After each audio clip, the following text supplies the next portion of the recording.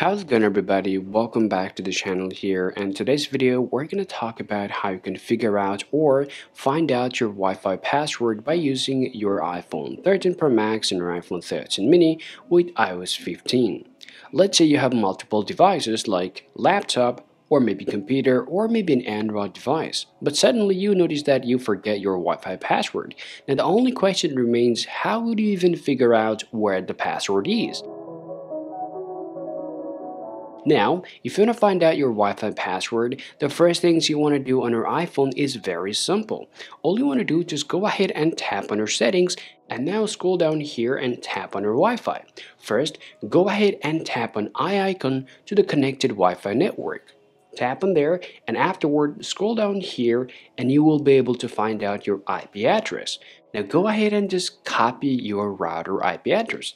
Afterward, just get out of here, open up your browser, and from here you simply can paste it over here, and now just go ahead and hit on go.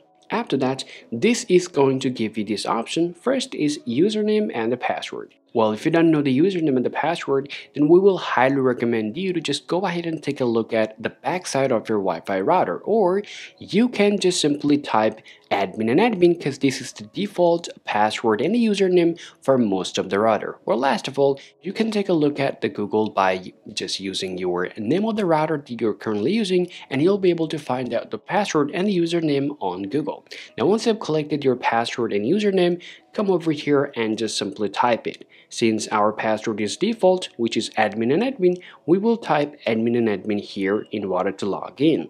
And afterward, this is going to give you the full access. In order to see your Wi-Fi password, you need to choose on your wireless. Scroll down here and tap on wireless security. Tap on there, and afterward, if you come down here, then you'll be able to see this option called wireless password. You can simply copy it, or you can simply take a note on that, and then you'll be able to use your Wi-Fi by using your multiple device. Now you can log in with your computer or any other device you might have on your hands. So these are the ways you guys can follow in order to find out your Wi-Fi password on your iPhone using iOS 15. Hope you find this video useful. If it's so, drop a like and subscribe to the channel to get more useful video content for yourself.